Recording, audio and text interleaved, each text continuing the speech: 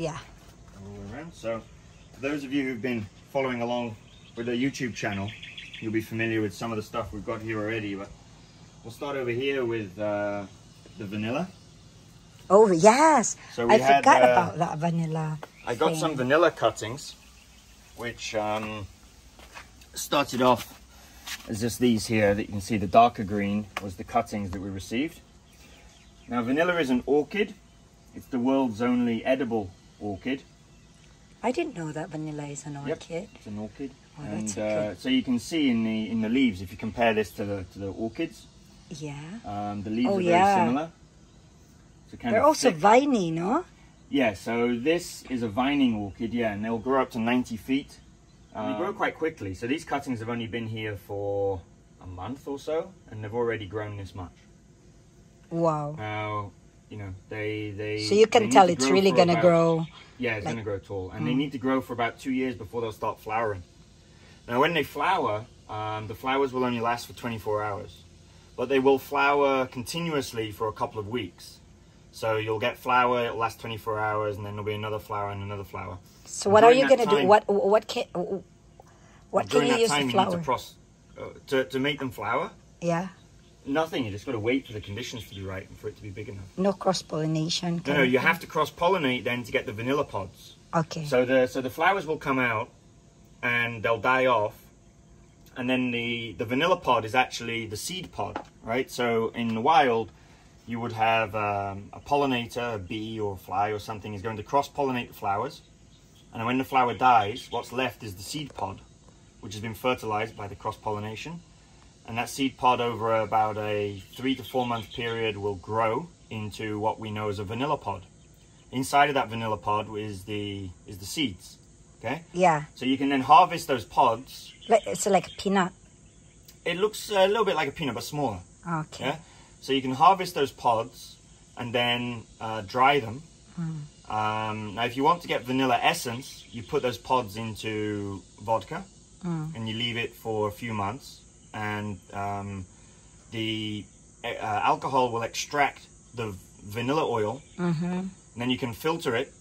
And the alcohol will evaporate off. And what you're left with then is the vanilla essence, which you can use for cooking. Whoa. And if you want the vanilla pods, then you can just dry them and you can use those. You can put them into a jar of sugar, so you'll have like a vanilla flavored sugar. Wow, nice. But this is going to take a while to grow. But you can see they're quite healthy. We've got roots growing into there already. Right, right. So as far as an orchid goes, they've been pretty easy to take care of. They're in kind of an orchid mix. There's a little bit more soil in there than what you would normally have possibly with an orchid. But they don't seem to be that bothered. What they do like is very high humidity. So I've actually put cuttings in 3 different parts of the garden. This one, I think, is the one that's doing the best. We'll see the others as we go around. So you can see how the difference between the different environments, the different parts of the garden have got different levels of humidity and sunlight affect the same species of plant. So planted down here then, this is a sensation. This is a baby, but it will grow into a giant. So this is a giant sensation. We do have one giant one already at the front and another at the back. Yeah. But this is how they start off. We've also got a variegated sensation now also, which I'll show you later. We've got red Congo here. These used to be expensive, but they've come down in price. In fact, a lot of plants have come down in price. That's something else that I'll show you as we go around, is some of the plants that used to be really expensive, but now have come down in price a lot. Here we've got a Ploumanii Blackface. So we've got this one we bought in BGC. In Bonifacio Global City. They have a little plant market there at the end of the high street. We bought this one there, and you can see now it's starting to give a new leaf. So this has probably been here for, it's got to be 3 to 4 months now. And I was worried that it was going to die off, but I think it was just establishing itself, maybe acclimatizing to the environment here. Also lately it's been more sunny. So this area is quite a shady part of the garden. So probably the extra sun in recent days has kick-started it, and it's producing a new leaf now. So what else have we got here then? So next to that here, we've got a Anthurium species. This is called Anthurium moodianum. Oh, I haven't seen that before, darling. So it comes out with this very dark leaf color, and they will harden off to this. And you can see this one's got some spots on it. Now I'm not sure if this is a kind of fungal thing that's going on. And the other leaf that came out also has it. Wasn't so happy. Well, maybe you should... Now, it did produce 2 leaves at the same time, which I thought was quite rare for an anthurium. I haven't seen any of my others do that. So it could possibly be that there's 2 plants down there. Now, these were the first leaves that opened up since it was planted here. So it could be that this is just part of the kind of acclimatization and getting used to its new space. So we'll see how the next leaf that comes out is. And if this is a kind of fungal infection, you can see whatever it is, maybe it isn't spread to anything else. So. Yeah, so we spray neem oil on the plants. That helps to keep away bugs. It also helps with fungus. Helps with fly control in the garden. So neem oil, yeah. Guys, you neem need to oil. spray it in the evenings because it gets deactivated by UV light. Yeah? So neem oil should be sprayed at Neem oil nighttime. should be sprayed in the evenings, yeah. If you do it during the daytime and it gets hit by the sun, it will be kind of deactivated. The chemicals that are in it will break down very quickly with UV light. It will become useless, yep. basically. And can you also talk about your ground cover? Because they're beautiful. So under here, yeah, we've got different types of calatheas, also called prayer plants, because they close up their leaves at night time. At night time, yeah. So we've got different types of calatheas here. I'm not sure on the names of them all, but they can be quite awkward to grow, so they do not like a lot of light. Now this one here, you can see the tip of the leaf. This is a sign of too much water. All right. When they start doing this, basically the leaves go kind of mushy at the end. So what happens is that they're sucking up too much water, and the actual cells of the plant, well, they explode because they're full of water. So that's where then you see this. So why do you have the ground cover? Can you tell them? Because it makes it like well, one, it helps to keep, well, it keeps the weeds down. Yeah, so having ground cover helps to keep the weeds down, and it also as well just makes it look more natural. So, you know, if you were, what I'm trying to do here is create a kind of natural environment or a natural habitat for the plants. Oh, sorry. And when I look out at the garden, I want to see what, you know, you would kind of see in nature. And really in nature, you're not going to see bare soil, bare ground cover. Exactly. You know, it's going to be covered with weeds or other things. Now we do have something else growing as ground cover under here. Now these are kind of fussy outside. So these are called phoetonias or nerve plants. Yeah. So these are usually grown as an indoor plant, but you know, I mean, obviously the species comes from the wild, and in the wild they grow outdoors, but you've just got to have the right conditions. So not too much sun, not too much water. So I planted these around in places, and that's one of the things I do with the garden, is just kind of experiment. Guys, it's one of the things like that I thought so funny about Nick, because every time he sees like an open ground, like he's gonna be like, oh my god, I can see soil, I need to go to the garden shop and buy more stuff, and cover it up, because some things that you plant now will die off because the environment will. There is another Phoetonia growing down here.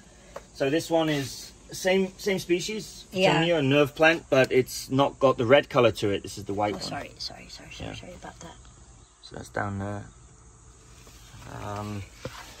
Okay, so what else do we have? So if you look, these are called wanchii. So these are quite nice for filling in some space as well. Yeah. These here are another type of calathea. So can you believe that? I always thought that it's like a banana thing, a banana family. It seems like a banana leaf. But this is a species of calathea. So guys, that actually is the same species as these. Yeah. As the prayer plants. Yeah. So you'll notice these also as well will kind of close a little bit at night time. Yeah, I do. So these are a little bit sunburnt here. This is a philodendron. I think this is a red Anderson. Red Anderson. Well, I like that. It's rotating its leaves towards this way because our sun travels that way around, you know, so this side is the house, so it's in shade, so you can see all of the leaves have been orientating towards the sun. Yeah. Because it wants to get more energy. That's also why probably the leaves are a little bit smaller, even though it's grown quite tall. And also, you can see the petioles are quite long. Yes. So when you get your plant growing with these long petioles, it's called leggy.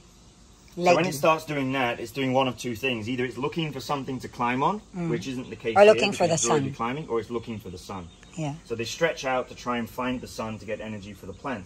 once they find a spot where they're getting more sun, that's where then they'll begin to upsize. So if you want to get your philodendrons growing bigger, they need the right combination of conditions. Yeah. So you got to imagine in the wild, these would start on the forest floor as a seed, or somewhere up in a branch of a tree, and they start off small, and as they grow up the tree, they're going to get more sun. Yeah. So that's why the leaves also then get bigger. Yeah. So the bigger the leaves, the more sun they can handle, because in the wild, when they're up high in the tree canopy, they're getting more sun. This here is our Paradiso Verde. Now this was a cutting. So big. Yeah, so this is big because we cut it from the wall at the back. Yeah. Now, you'll see when we go to the back wall, the very top of the wall is where this cutting was taken from. And that's also the sunniest part. So it's kind of like, as I said, in the wild, it will have grown, it's got up, it's got a lot of sun, it starts making lots of big leaves and gets more bushy up there. And then that's how you get them to upsize. You can see the same thing actually happening here with this pothos on the wall. So, starts off on the ground, we've got small leaves, and as it gets higher, you see it gets more bushy, and then the leaves start upsizing. So that's how the pothos has grown here, and that's how the philodendrons would also grow in the wild. The next philodendron we got here is a Soderoy Aph. It's a Soderoy Aphinus. This is a crawling Soderoy, where the true Soderoy is a climber. So one of the ways you can tell is when the petiole opens, this little spot here will be pink, and you don't get that pink color on the Soderoy. The true Soderoy, which we have one here, if you look at the petiole there, there's no color to it. Oh, so that's how you can recognize the difference. Well, one is this one climbs and that one crawls. Yeah. And the other is this one doesn't have that pink color on the petiole when it opens up. All right. But other than that, the leaves are very similar. Although these leaves are a little older, so they've lost some of their silver thing to them and they get a bit more sun. But this one here is a slightly more shade. So you can see it has this silver kind of variegation to it. Next to it here, we have just newly opened leaf. So this is a philodendron fuzzy petiole, or otherwise called a Nangaratense. I have no idea. So the old leaf was burnt. So I recently, the bamboos we've got growing here, I untied them and let them hang over to provide a bit more shade. So hopefully they won't get as burnt. So you see it's called fuzzy petiole. If you look at the petiole here, Right. it's got this fuzzy texture to it. Yeah. And as it matures, the red petiole will turn to green, but it keeps that fuzziness to it. Whoa, beautiful. Growing next to it here, we've got a philodendron silver sword. Oh, I thought it was still the vanilla.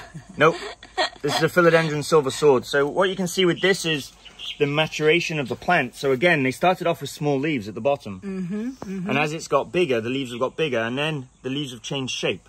What? Yeah.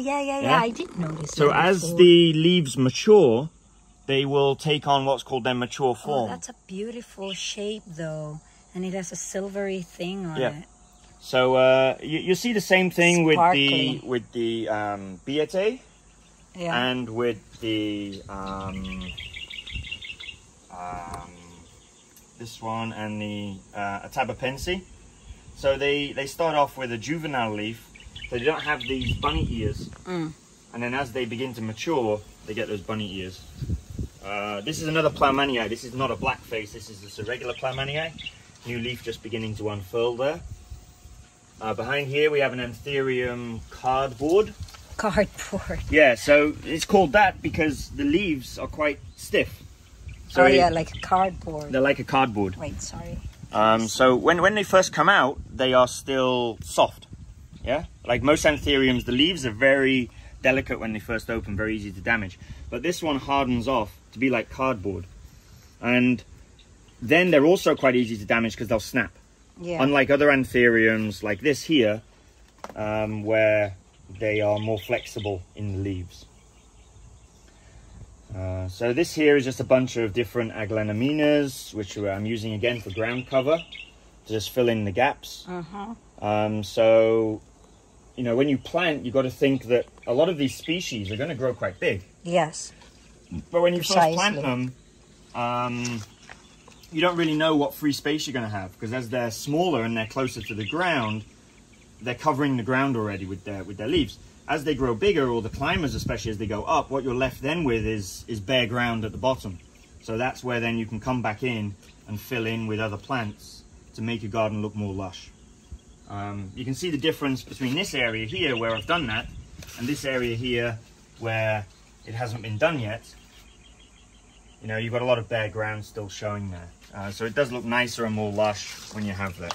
And the great thing about the aglaominas is they're not too fussy, I've found, with light and water, and they're not too expensive. Okay, this one is an interesting one here. This is a Burley Marks Fantasy. So there's a disagreement in the horticultural world whether this is a species or a cultivar. So a species is a naturally occurring plant. A cultivar is one that has been manually cross-pollinated between two different plants to produce. Yeah. So with begonias, a lot of the fancy coloured begonias you get, they are cultivars. A pink princess is a cultivar. A philodendron pink princess. You made it. It's been made. Not necessarily in a lab, but you've taken two different plants of the same species, so philodendrons or two anthuriums, and you cross-pollinate them. Sure. So an example would be the glorious and the gloriosum. Yeah. So the gloriosum is a species. The philodendron gloriosum, we have one here. So this is a crawling philodendron. Now the glorious is a crossbreed of this and I think a melanochrysum, which is a climber. So then you get the kind of gloriosum type leaf. It's a little bit darker like a melanochrysum, but it also climbs. This here is an interesting philodendron, different to the others. So it's multiple leaves. I like that one actually. Yeah. I forgot its name. We got that from BGC this too. This was also from BGC, yeah. Goeldii, I think. Philodendron Goeldii. Yeah. Goeldii. So this is the latest leaf just come out. So it's kind of unique as far as philodendrons go. It's not kind of your typical heart-shaped leaf or the bunny-shaped ears. Right. And this is Philodendron Brazilians. You cannot believe it's philodendron. I always thought it's just a pothos. No, that's a philodendron. Apparently, guys, that's a philodendron. Yeah, Philodendron Brazilians. And it climbs just like this. This is also a philodendron, Compost Platanum. This is another one where the juvenile leaves don't have That's from my Cecile. Yeah. She gave it to us as a gift. So when it's juvenile, I think all the juvenile leaves have almost died off. It doesn't have the three lobes. The ear. It's not a trilobe. Yeah. Oh, these are trilobed rather than ears that point up. It's not the bunny ears. But it doesn't have those when it's juvenile. Crown glory of your garden? Yeah. Although you have couple now. Well, yeah, we've got a few kind of rare plants. Or were rare and becoming less rare as more collectors get them. So just before we go on to those, here's our other vanilla. So you can see this was planted at the same time as the other one, and it's grown a lot less. So it's still growing, and this one here has not made a shoot at all, but it has produced a new root that's come out of here. So I'm waiting for this one still to shoot. This one has already grown, but you can see it's a different part of the garden. It's got different conditions, and it's not growing as well as the one that we saw over there. So guys, just to give you a background to those who haven't watched our past videos, this used to be really tiny. It came from where, babe? Came from Okay, Peru? so this is the Spiritus Sancti, and this is native to Brazil. There's only 3 or 4 known left in the wild. It comes from an area of Brazil called Espiritu, is the province name. Yeah. And so that's why it's called the Spiritus Sancti. So I brought this. It was imported from Thailand. It was a seedling, so it was only this high when we got it, with some very small leaves. And they're not here anymore, but the juvenile leaves of this had really no bunny ears. Well, you can see as it's grown, it started to develop the ears. So again, that's the maturation of the plant you can see going on there. So this grows into quite long, strappy leaves, quite a beautiful shape to them. It's starting to get its mature form shape, but it's not yet. When they first open, the underside is a slightly burgundy reddish color, but when it matures, that disappears and you're left with this veining. Whereas on the Atabapensi, which looks very similar, that coloration remains. So this was the latest leaf that opened up, got a little bit damaged. That's one of the things. I grow my plants outside, but that also means they're susceptible to damage. You're not gonna, you can't expect to get perfect leaves like you would on an indoor plant. But you can see now it's growing out quite a large aerial root here. We've got some ants fighting there, look at that. Guys, look at the ants. They're fighting. Oh my God. Yeah, it's grown this large aerial root here, and this is growing on an old piece of fern tree. So I think that the next leaf that comes out is going to get bigger. So this is part again of the maturation process. It won't begin to put out larger leaves until it feels secure in its environment. And one way it feels secure is knowing that it is attached to something that can support the weight of the leaves. It can anchor itself. Yeah. So I'm expecting the next leaf would be way bigger, to be larger and more mature than this, because you can see it's put out this type of root, and it should now feel securely attached there. So next to it here we have, this is a tree, or it will be a tree. It can grow up to 9 meters tall. So this is very rare. Very rare. This is a new species that was discovered only a few years ago in Papua New Guinea.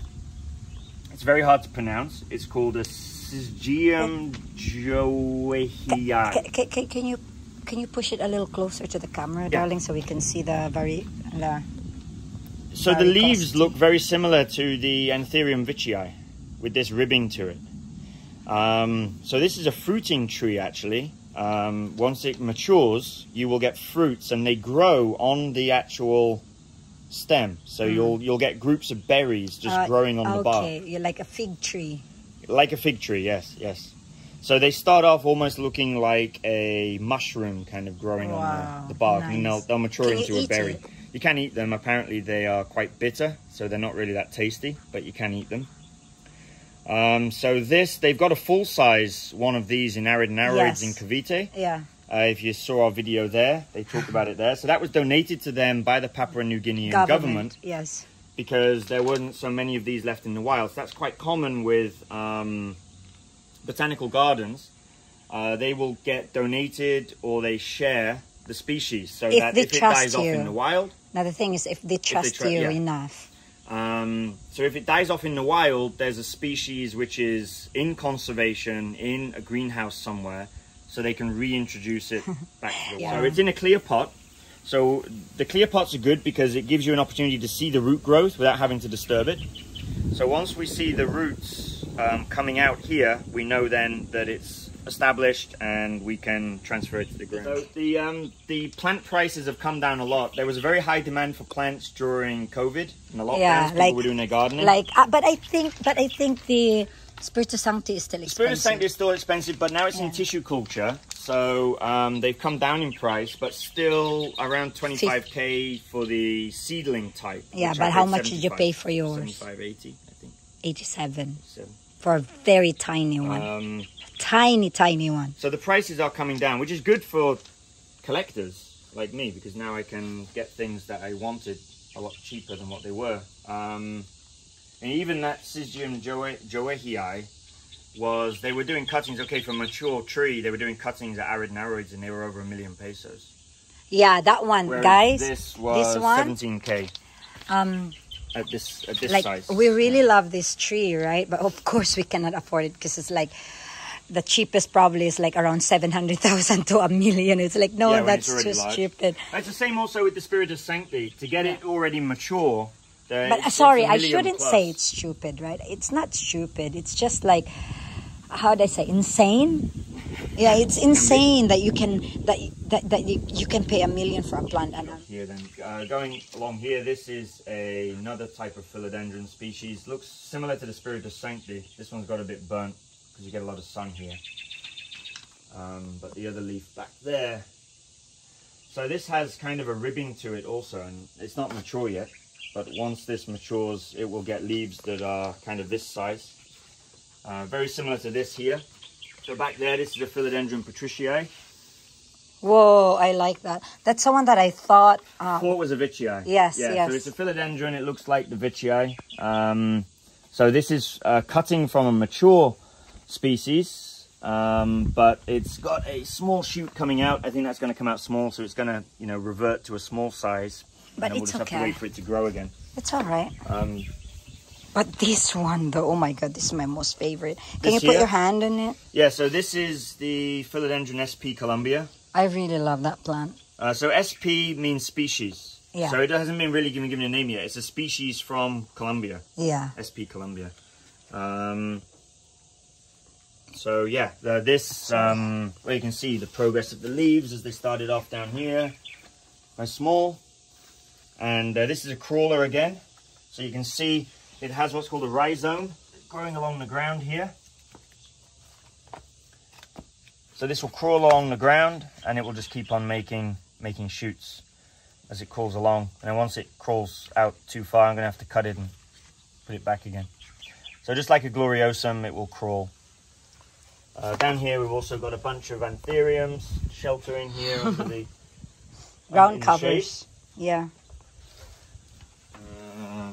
It looks similar to the SP Columbia, but it's not. This is a Dean McDowell, which is a crossbreed of a gloriosum and a pastazanum, I think. And I have a pastazanum hiding away at the back there also. Got a golden dragon juvenile growing back. So there's a lot of, guys, there's a lot of species underneath there. This here is quite a cool one. So it's called an El Choco Red. So it looks similar when it opens up to a Philodendron verrucosum. So it comes out with this very red colored leaf. So I thought originally maybe it was called El Choco Red because it's almost like a chocolate color. You see the underside of the leaf keeps that coloration afterwards. Thank you, Bear. But it's not. It's because it's from the El Choco region of Colombia. So most of these philodendron species are from South America. They don't have them in Africa, native to Africa. What about in Asia? In Asia, they're also not native here, but they've been introduced to the wild by accident. So there are some, you know, philodendron species now. Down here, I just got this yesterday. This is a new anthurium. So this is an Anthurium clarinivernum. So, my goodness, how could he memorize? Basically, if you look at the lobes here, you see how they overlap like that. See? I didn't even notice that they overlap. It overlaps. Darling. Well, if you look at this anthurium here, so the magnificum. Yeah, got it. Yeah, it's just a heart shape. Like they're separated. But this one here, the lobes overlap. Oh, okay. Yeah. All right. Yeah. So that's now one of the ways you can see the difference. Yes. So this will grow a similar kind of size to this. This one can get much bigger, the magnificum. This is a relatively smaller type of anthurium. But it's interesting, yeah?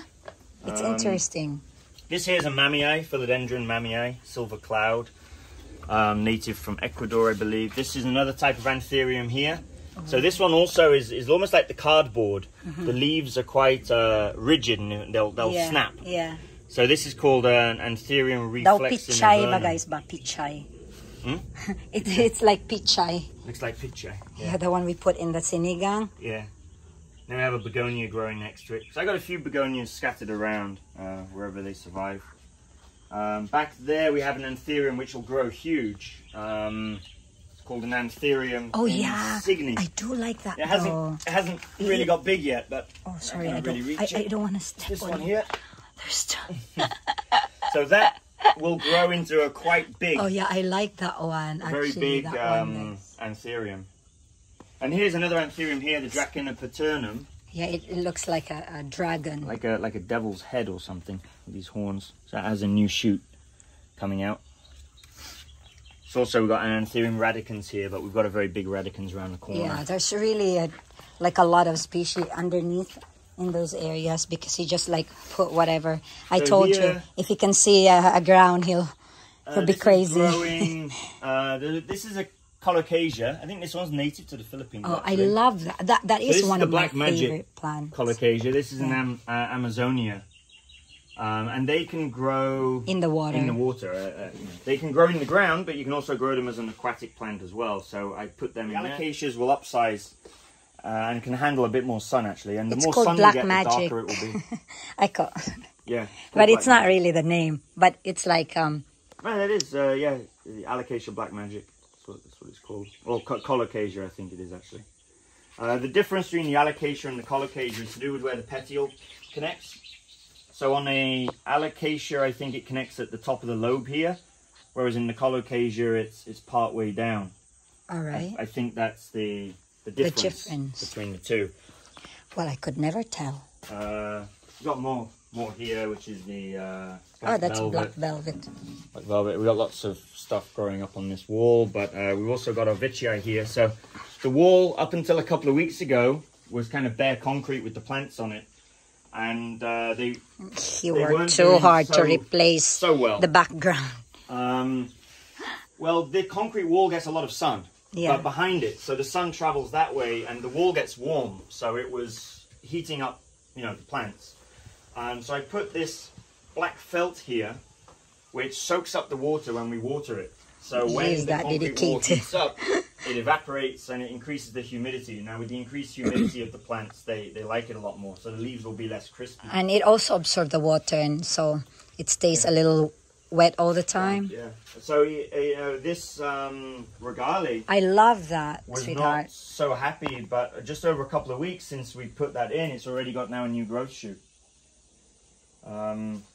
So we've got quite a lot of stuff going on here. A big BSA. Oh yeah, so it'll actually flower if it gets enough sun.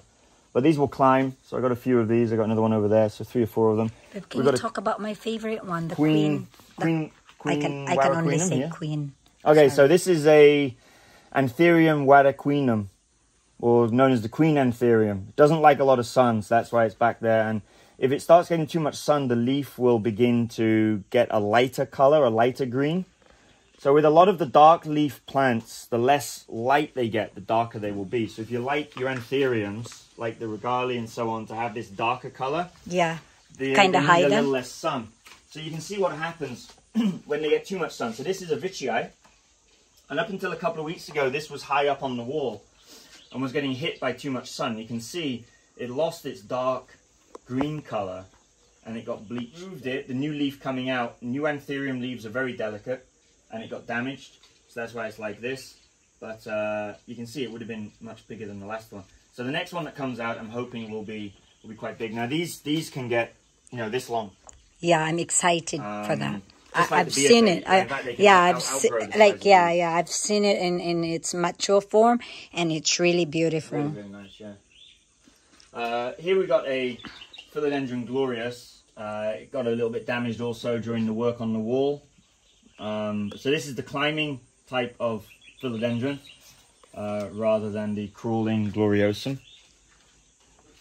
The Monstera obliqua, which you can tell because it's almost got no leaf.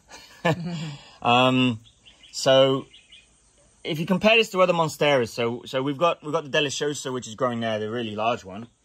Yeah. So the kind of thing about Monsteras is they have what they call fenestration. So the fenestration is these holes in the leaves. Now, why do they develop this? It's to allow sunlight through. Yeah. So as they grow, the leaves will allow the sunlight through to the leaves below it. Yeah. So that's how they develop this. So this obliqua has very large holes. A lot of people compare this to the Adansonii. Now, the Adansonii looks very similar, but the holes are much smaller. So this is a true form obliqua. But you can see the difference between that type of Monstera and this one. You see the holes are very different. The shape of the leaf, the size of the holes. So there's much more leaf on this compared to the obliqua. And then if you look down here, this is the Adansonii. I saw that's another type. Another type. But you can see it has a lot more leaf than the obliqua does. A variegated banana. So this is a banana. This is that's also from a Frenny. So this was bordered Aroid, variegated Florida That's my Beauty. favorite. So the mature non-variegated Florida Beauty, we have one over here. Sorry. So the leaves will get this size. I need to be better at this filmography. So this is just a plain Florida Beauty, and it's the variegated one over there. So eventually the variegated one will get to this size. And again, you can see the maturation of the leaves from small to big as it's climbed up. And it's got its aerial roots anchored in there. And then back here we've got a large, this almost died. We had it planted when we first moved in. I didn't know so much about plants. I was putting them where I thought they looked good. And where they looked good wasn't always where they wanted to be. So this almost died. I mean, it kind of dropped all its leaves, it wilted, they turned yellow. I relocated it here, and just out of luck, it really likes this spot and has grown. So this is Philodendron gigantum. So up here we have more. Guys, I also love this fern. It's called Boston. This one, darling. This variegated Boston ferns, yeah. And there's another species of Monstera growing here. Another species. So this one, this is a Monstera that doesn't get really giant, which is funny because the word Monstera actually means monster or giant leaves. But this is a Monstera Peru. It doesn't get giant leaves even as it grows up. See, this is kind of the size they get. They don't get fenestrations. This one here is a Monstera, and it looks similar to the Peru, but it will grow bigger and it will get fenestrations as it matures. These are air plants just growing up here. So guys, I really love the Spanish air plants. The Spanish moss is its kind of common name. It's like a curtain. Yep. So these just keep on growing, and to propagate these very easy. You just pull off the bottom like that. Yeah. And just hang this into a tree, and it'll just grow there. Yeah, that's what's been happening here. So I think its technical Latin name is Tillandsia or something along those lines. You got another type of fern down here. There's a maidenhair fern. So we have a couple of ferns here. Lots of different types of ferns. I'm not sure the names of a lot of these. That's a rabbit foot fern there. We have a rabbit foot here. This one's called a rabbit foot fern because it looks like a rabbit. The end of the stem where it grows from, you can see it down there, looks like a rabbit's foot. Okay. So that's why it's called a rabbit's foot fern. Vanilla here. So this one's growing also well. I think they just want light. Light and the humidity. So this one's doing well.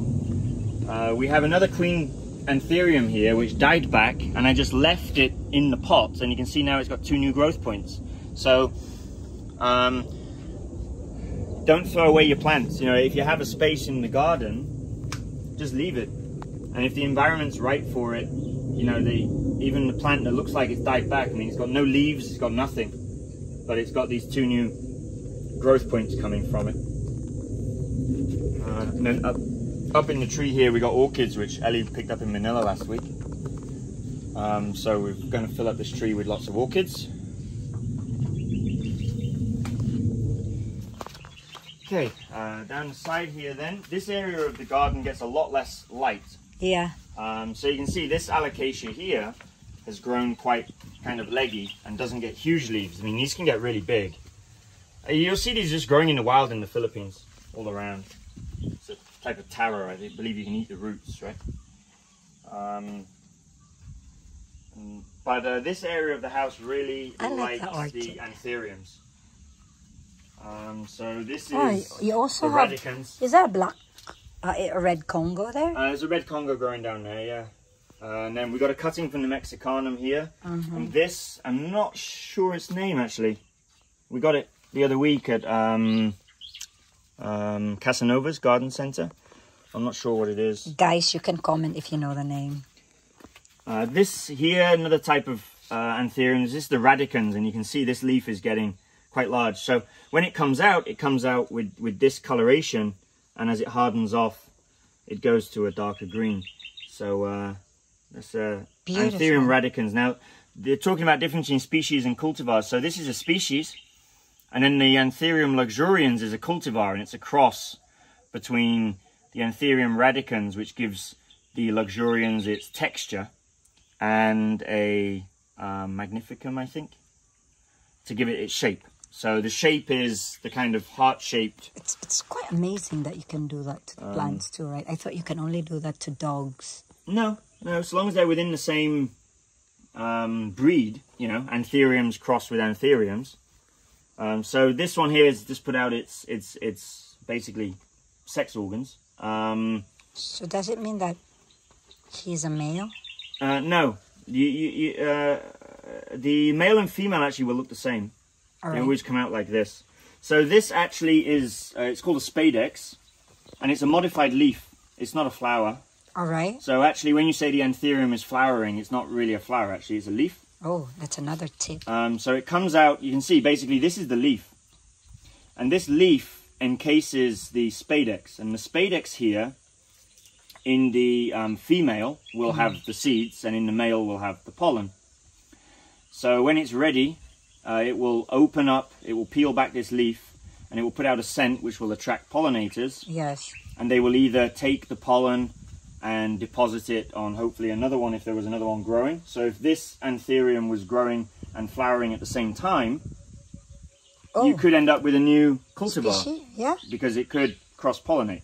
Sorry, not species. But then you would have to, collect the seeds and germinate the seeds, or hope that it germinates naturally.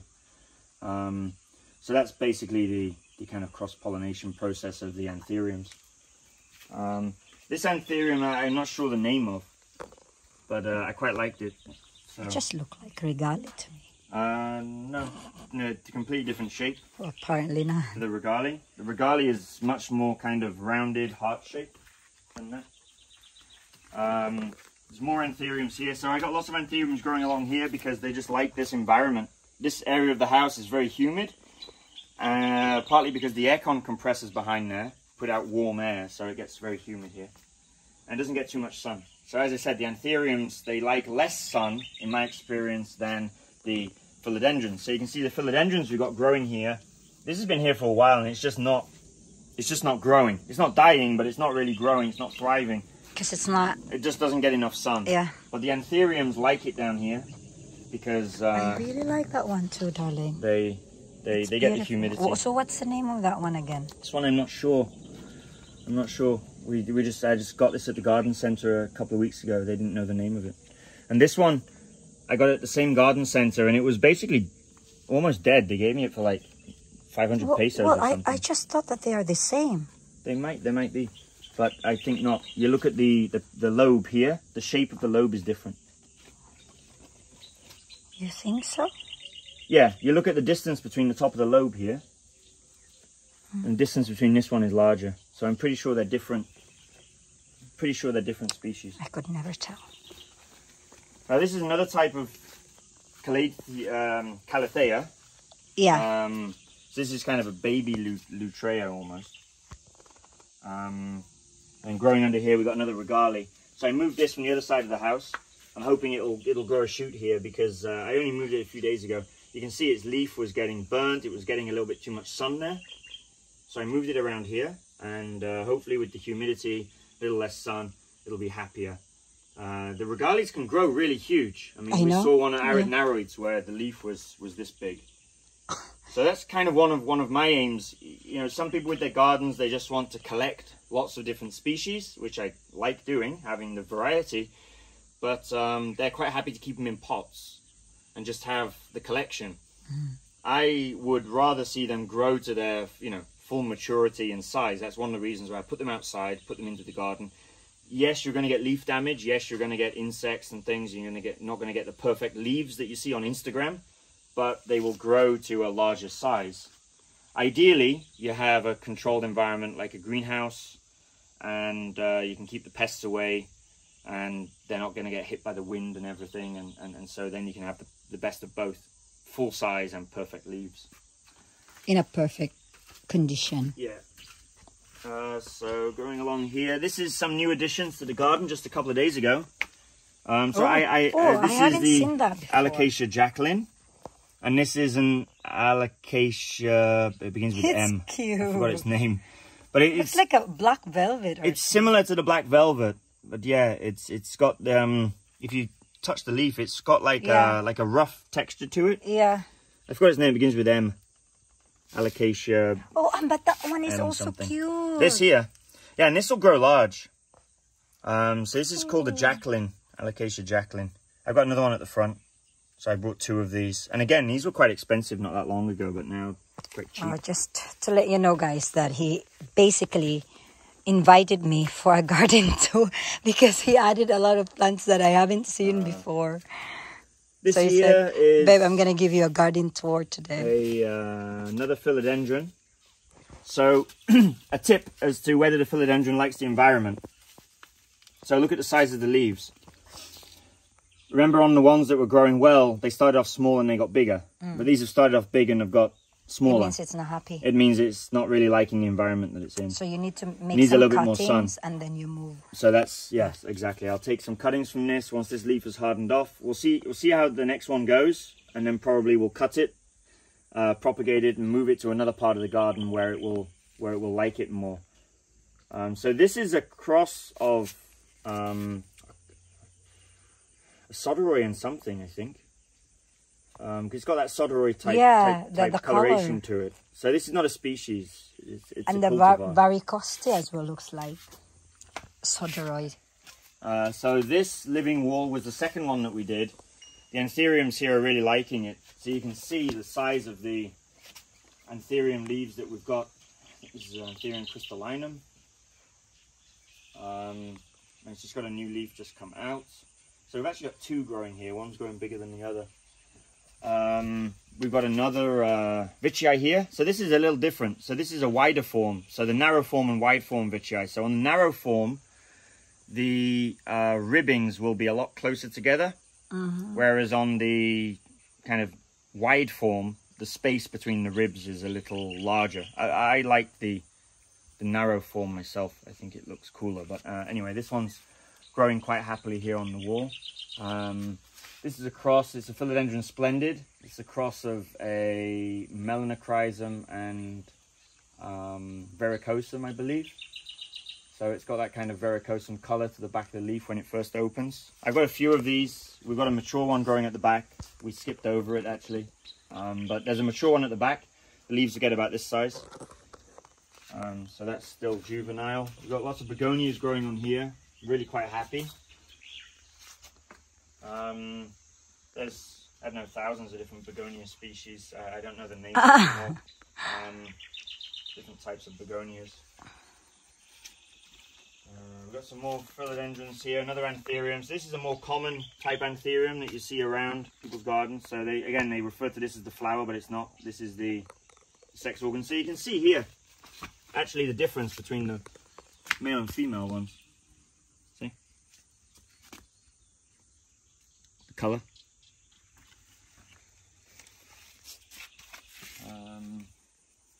Got a Jose Bueno. Now just opened up here. So this is another queen anthurium.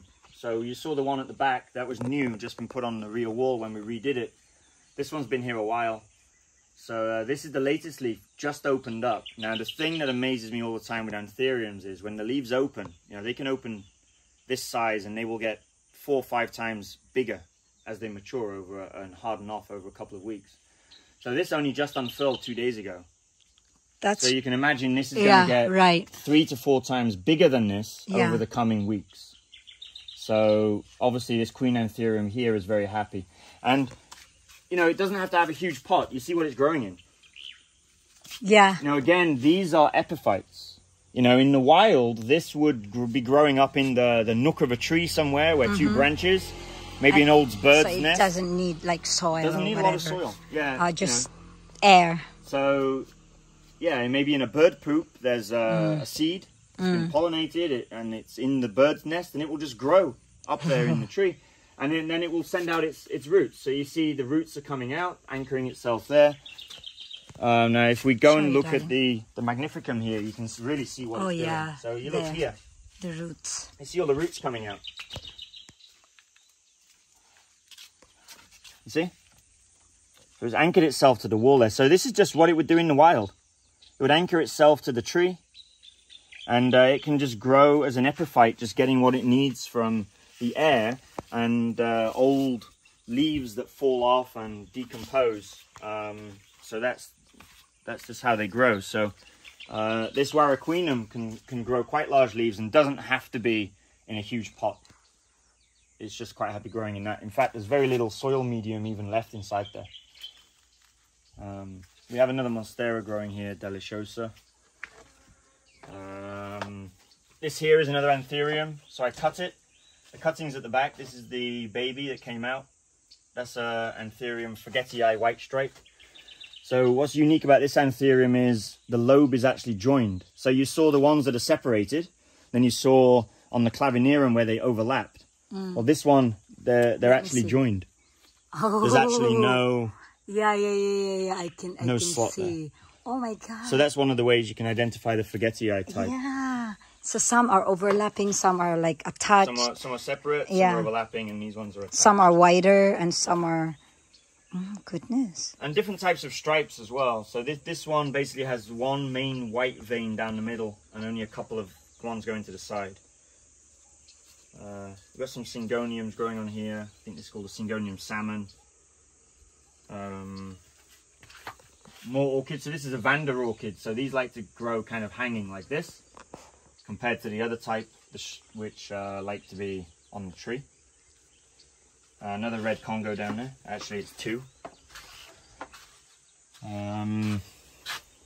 More syngoniums. Nothing really super special around here. We've got more black velvets and colocasias down there, filling in some space. We got this. I don't know what it's called, but it's kind of a cute color. Yeah, that's why it's keeping it.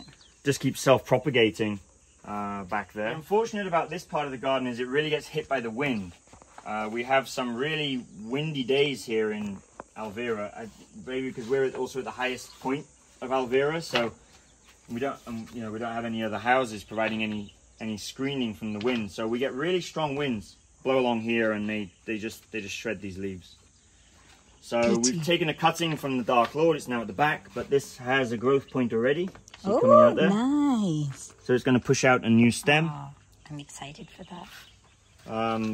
Yeah, it's just very unfortunate. It gets some really nice leaves, but they just were getting destroyed here. Variegated alocasia, elephant ears. We've got another one of the alocasia jacquelines down here. So this area gets a little bit more sun as well, so I think the alocasias might do better here. We've got the caladium. I'm not really sure its name, but it has this cool coloration to the leaves. This type of caladium. And then this is the variegated giant sensation. Oh yeah. I haven't seen that before. So this is a giant I cannot sensation. believe I feel like I don't live in this house. That's a giant sensation, and you can see that the leaf is a little bleached. See, it's not that dark green color because it's been very sunny lately. So this is the new leaf, and you would expect it to be kind of darker and stuff. But anyway, it's even touching the leaf, it's warm because this area gets so much sun. But as this tree grows, it should provide some more shade. And I took a cutting from the rubber tree. We'll see if it grows. So maybe we can generate some more shade. I like this one, guys. I call that the Valentine plant because it really looks like a heart, don't you think? Like a perfect heart. This is, I think, a native species to the Philippines. So if you can see, Nick's plants is really like, they're really super Halamina, healthy. I think it's called. It's that type of Halamina. So every day he wakes up and he water them, clean them, take away the dried dead cut away leaves. the dry dead leaves.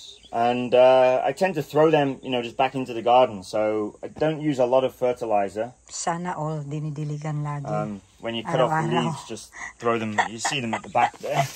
The old leaves, we just throw them back there, and they just decompose. And again, that's just how it would be working in the wild. In the wild, right?